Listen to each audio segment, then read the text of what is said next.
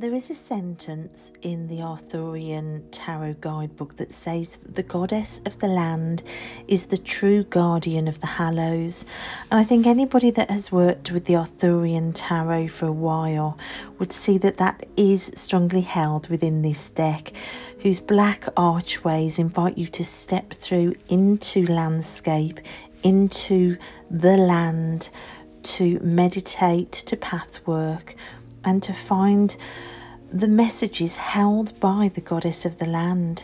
Now, I am currently working through the 5 lessons that are part of the preparations for the Hallowquest. The Hallowquest being a year-long course that starts on March the 21st, that you find in the back of the big book for this deck. Lesson 3 is called the Goddess of the Land, and it asks you to connect with your own spirit of place in your own locality, and that's what I wanted to share today. So, working with the spirit of the land, or the goddess of the land, it's a really lovely thing to do with tarot, and I think you can do it with any tarot deck. Like, here are the cards that I picked out that for me show the spirit of the place where I live, the different aspects, good and bad. Doing this connects you literally with a cord to your tarot deck via the landscape where you are. And when your deck connects to you and your landscape, it's connecting to all the clear energies there too. Then how about choosing cards that are for the healing energies that the place where you live needs? These are my cards I chose for my country. But then within lesson 3, we're asked to bring it closer to home. What about your immediate locality? For me, it's my garden. So how to connect with the spirit of the land in your locality or in your garden? For me, I went personal. I looked at 3 canvases painted by my kiddies when they were babies on a warm summer's day on the lawn under the tree. This one was Poppy's. I think she would have been about 5. Tilly's, she would have been about 6. Look, her canvas got ripped, but that makes me smile. Busby's is underneath. I think he would have been about 2. And I looked at these paintings and was surprised there were similarities. That there's green zigzaggy lines, there's red circles in them, there's also black and green circles featuring as well. Now bear in mind the kids all had different paints. Now this one was Busby's, and this made me catch my breath because I've seen a similar vision of a spirit of the land here that had big blue hair, blue skin. In the vision, that figure sitting naked under the tree in the garden became me, and red threads began to grow out of my feet to connect me into the soil. And I realised that the soil here in the land and the garden was my grounding element. It was my roots in a world where I am very unrooted and with no immediate family. So my spirit of place, grounding, healing, calming. The green zigzags which I'm putting in here, which were in all of the children's drawings, I think represent the up and down chaos that can sometimes happen. And I wanted to put those black spots in because I see those black spots when I meditate, all the trauma and unwanted things leaving me as black spots that disappear into the earth. It's the earth every time. But that colour blue as well, in my vision and in Busby's painting, that colour blue was really important. Blue calming, like the ocean. Perhaps this is the ocean in Wales as well. Again, part of my own personal spirit of the land. The calming power of the ocean here and in Wales. Those red circles, it was important that those went in red. I don't know why. I was following my intuition here, as I think you should. If you wanted to have a go at doing this, what does your spirit of the land look like? I then felt like this circle here needed to be calm green like the lawn. It isn't always chaos here, and if I lean on the spirit of place, it becomes much calmer. Those black spots being given to the earth. We don't have to hold on to the things that we don't want. And when I see the earth, I often see white or yellow light. So I wanted to put that in there as well. The blue hair of the figure that I saw also mirrored in Busby's painting goes in. And there, that yellow, calming, healing light. And then I realised, am I drawing an octopus? That looks like one of my octopus drawings, which just amazes me. And then I look again and think, no, is that a protective eye I've drawn? And I begin to get goosebumps and to feel quite emotional, to be honest. At the top of my drawing, solid yellow, because when I meditate, that healing light from above also comes in, and it is endless. Endless healing if you slow down, calm yourself, ground, connect to the earth. This is really beginning to feel like something, not just a little doodle anymore. This feels like it has significance as I draw those red threads that I saw in a vision growing out of my feet and connecting me to place.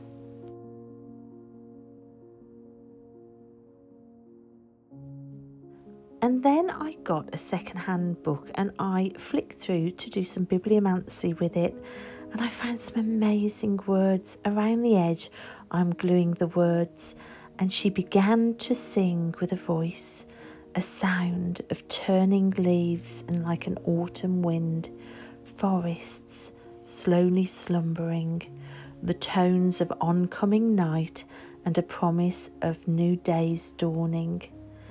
And then I added other words in like quiet and believe and dream flying and calm.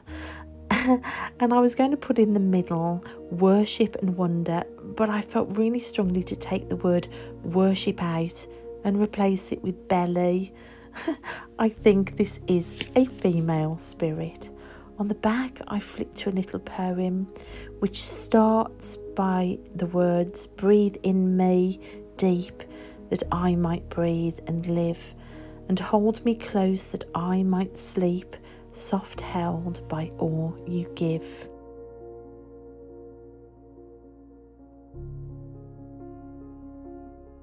I love this little card that I've created for my spirit of my location, and perhaps it might be something that you give a try too. It was a really lovely exercise for me. Those words I got through bibliomancy, I then used to create a closing affirmation for meditation to do with the deck. It's part of lesson 3 and I'd really struggled to come up with words, but the second that this card was done, that affirmation wrote itself. Into a new day dawning, I return from your belly of wonder, grounded in truth, into quiet, calm wonders, bringing love, security, wisdom, belief, and new breath. Thank you for holding me close. But it's not just real place and landscapes that the Hallowquest takes you in. It's also an imaginary landscape to explore in your imagination. And here you can see the centre of that with my personal Spirit of Place card and the 4 aces. These are the 4 hallows, and you can see they are central to an imaginary landscape, a tarot landscape using the entire deck. Now, lesson 3 gives you the layout, and that's what you're looking at now. This is the layout of the landscape of the Hallowquest. This is the tarot landscape of the adventure to come.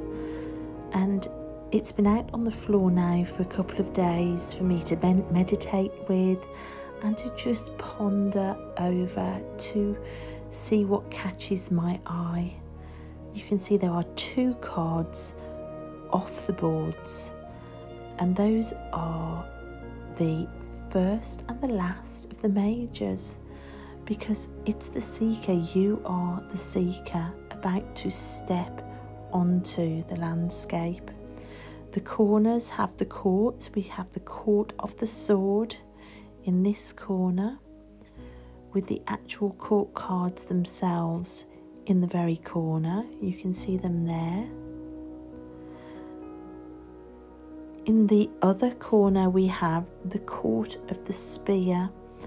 This would be wands in another deck, and again the 4 court cards of that suit in the corners. In this bottom corner you have the court of the grail, which would be cups in another tarot deck. And then in this corner we have the court of stone, or it would be discs or pentacles.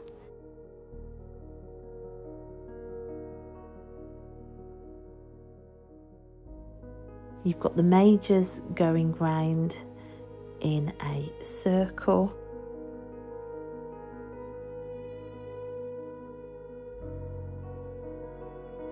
And those central hallows are protected by Merlin, by the Lady of the Lake, by Guinevere, and of course by Arthur. It's been fascinating to set out this tarot landscape. I can't wait to do the lessons across the year to come that will have me exploring this in my mind. I wonder what I'll discover, why these cards are grouped as they are, and why the hallows in the centre are so important and protected. I also wonder if this tarot landscape can be set out with other decks too. It will be interesting to find out as I travel through the Hallowquest, and also how will my own spirit of place play into all of this. I haven't even got to the start of the quest yet and I'm loving it already, and I absolutely loved drawing this picture of my own spirit of the land where I live. I hope you find it interesting too. Perhaps you want to draw your own spirit of the land. Thanks guys so much for watching, and I'll see you next time.